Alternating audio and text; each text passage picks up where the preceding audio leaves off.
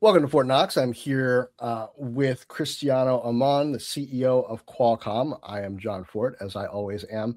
And you've got some announcements here leading up to CES, a Consumer Electronics Show. Quite a few of them, but the headline seems to be this full stack robotics platform. And even though we don't think necessarily of self-driving as being robotics, it really is. So I guess this isn't a brand new thing for you.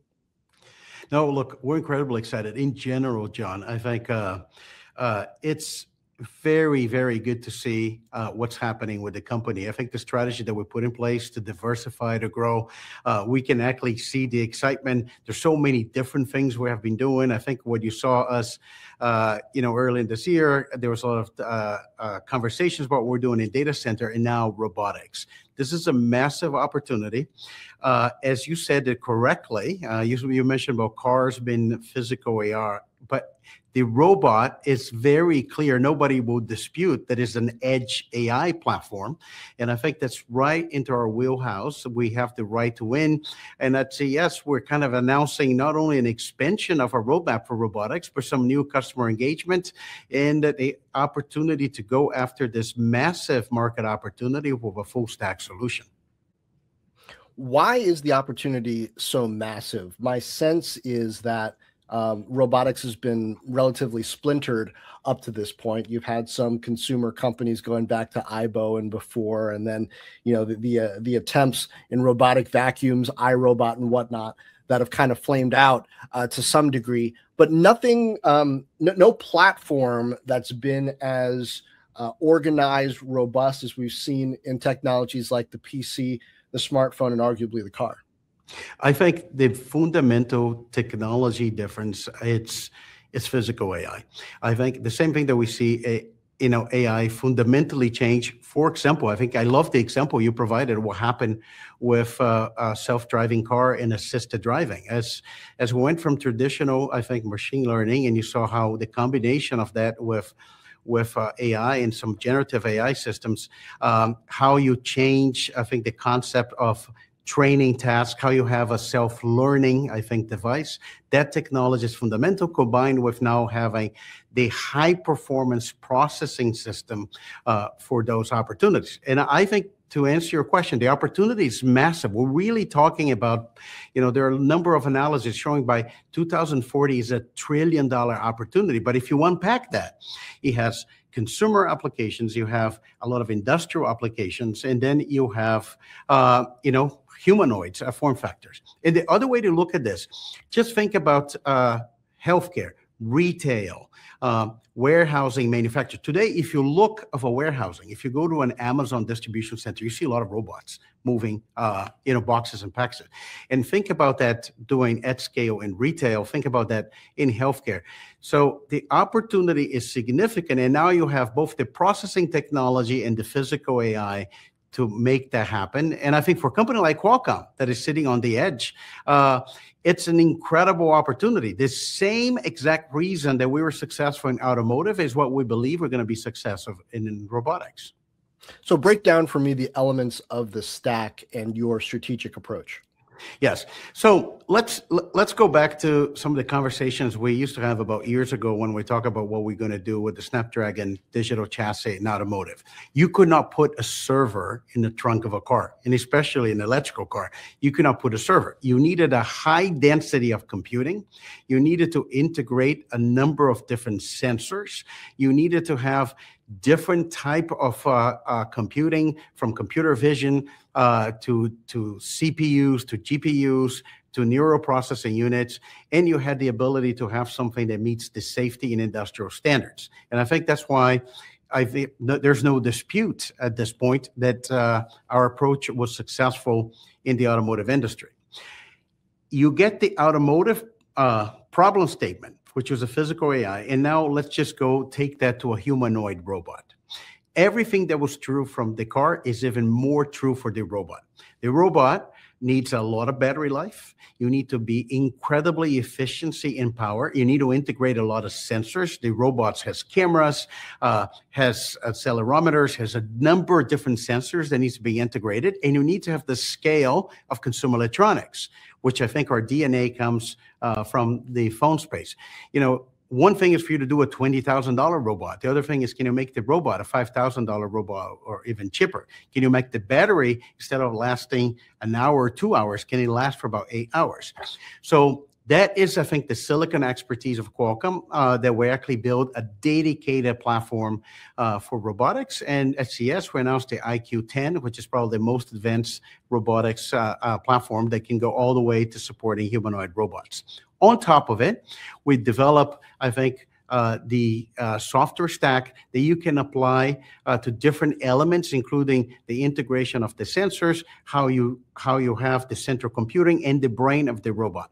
And the training mechanism and the ability to have the flywheel of AI data, which is also part of our solution, is very different than training a large language model, for example, in the cloud. When you think, for example, an industrial use case, you have to train the robot on the particular task that you want the robot to do, and you perfect on that task. So it's a very well-defined training problem.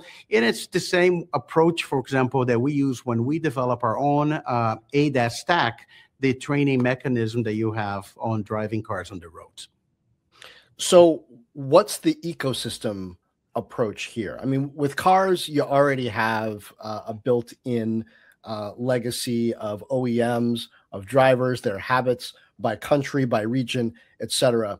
In robots, you're looking to enter spaces where there are tasks that either humans have been doing or tasks that haven't been getting done at all. To what degree do you need to seed the innovation space? Do you need to even make some of these robots yourself in order to accelerate the market to the point where it's available to you at the level you want it to be? Look, this is a great question. And I think that's what makes this incredibly exciting. Because first of all, you have established robotics companies. We're now in evaluation with some of the largest industrial robotics companies that actually you see a lot of robots in manufacturing. And I think when you apply AI to some robots, you make them mobile, like AMRs. Think about AMR with arms. Those companies' roadmap, they see a lot of opportunity for expansion within that space. And you already have an ecosystem at scale that you see in large industrial robotics companies. The second part of it is what you're starting to see happening with some of those new companies. They're building humanoids and they're building their own training environment. One of the incredible things we're excited about this CES announcement of the IQ10 is Figure AI, a company that has been done a lot of advancements. Humanoid robot just decided they are going to design IQ10 in their humanoid robots. And you have companies like Vingroup in Vietnam. Their Motion 2 robot is now also being designed with Qualcomm Dragonwing. And so those are new ecosystems that are forming. And then you have a multitude of consumer robots, opportunities that just get by enabling AI in other devices. So we also seen an interesting leverage from the ecosystem of industrial PCs, companies like Advantech, for example, working with us on building platforms, and even some companies' interest in developing development kits like ARMS that you can do a development kit on top of the platform to facilitate training and deployment. It's a new opportunities. It's starting to expand. I think you see there's a lot of activity into that. And I think we're very happy to be entering this space, I think, at this stage, right before, I think, the big growth curve.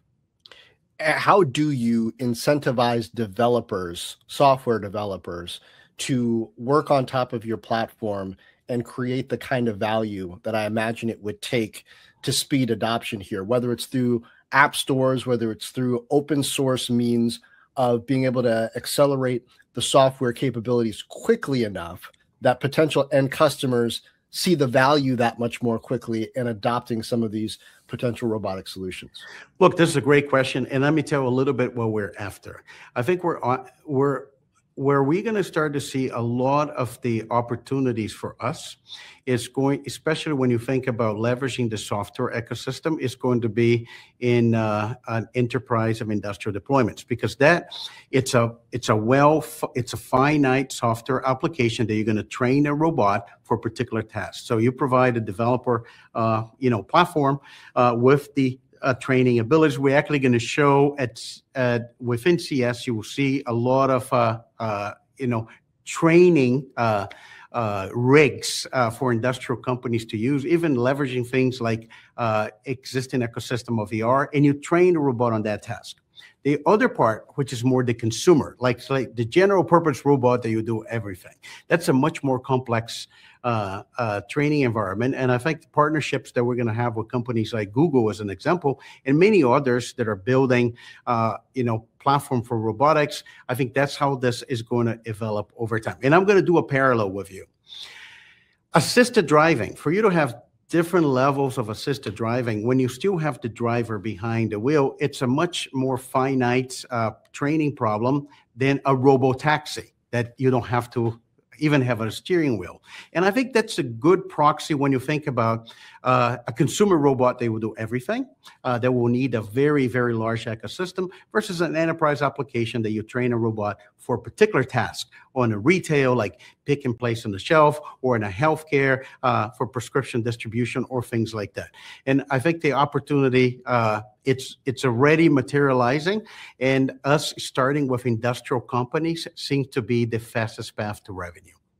Okay, pivoting now to the PC ecosystem. You got a little update there. Tell me what you've got to announce new at CES.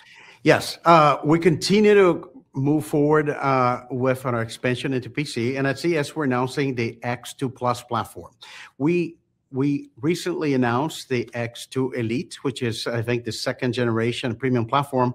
The X2 Plus is actually designing to scale the platform with creators and professionals. Is our platform to start getting traction and volume into the commercial PC with uncompromised AI. I continue to be very optimistic, especially when you think about Microsoft's recent announcement now, new agents on Windows. That platform is designed for that market with a price points that are going to enable commercial. And it's another step in our journey, I think, to gain traction. Since the last time we spoke, we have about 150 designs now across all the major OEMs, and there will be at CES new laptops announced with X2 Plus. And you've also, you're talking about digital chassis a bit as well. CES has become a bit of a car show over the past 20 years or so. What's new there, or what are you updating? Yeah, look, I like that you said that. I think it's probably one of the biggest car shows in the world right now. And hopefully soon will be a robotics show as well. But, talking about cars, as we have been saying, that's one of the brightest spots of the Qualcomm growth and diversification. Our automotive business continue to gain traction, continue to win. As you know, we've been working with virtually every car company in the world, building what you said. We had built an ecosystem. We're very proud.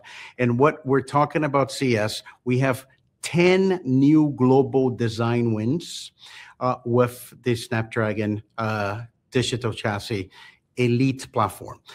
What that means is that continues to increase the pipeline as we continue to translate this into revenue. We just had our first $1 billion quarter. We're on track to get $8 billion of automotive revenues by 2029. And there's more. I think we have at the show, we're announcing more, besides those 10 new global design wins, more partnerships with some of the largest car makers. We're also announcing a lot of deployment that has been commercialized with our Flex platform that has both the digital cockpit as well ADAS in the same chip. And we are going to talk about more traction with ADAS, which is a growth area for Qualcomm. A lot has changed since my very first CES 25 years ago, when Bill Gates unveiled the Xbox at the Las Vegas Hilton, and we were using WAP browsers to try to find out what was going on around Vegas. This was before Qualcomm took over took over mobility entirely? Look, we keep changing, and it's good that we both witness all of those changes. But that says a lot about how long we've been in the industry. But this is good. I think, as I said in the beginning, we can feel the excitement within Qualcomm. It's a different company right now. There's a lot of new things that we're doing, and robotics is our next frontier. Physical AI, quite a way to kick off the year. Cristiano Amon, CEO of Qualcomm. Thanks for joining me on Fort Knox.